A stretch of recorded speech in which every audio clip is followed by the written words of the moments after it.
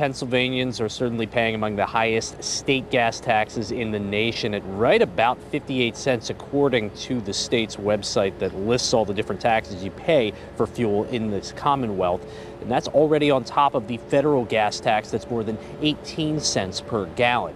However, with all that said, President Biden's ask is coming at a time when the state is considering its budget. It's also looking into the issues surrounding its gas tax, which is used to not only fund infrastructure projects, but also direct some funding towards state police. Senate Democrats argue that with a surplus projected for this year's budgets, Pennsylvanians can get a 3-month break on the gas tax.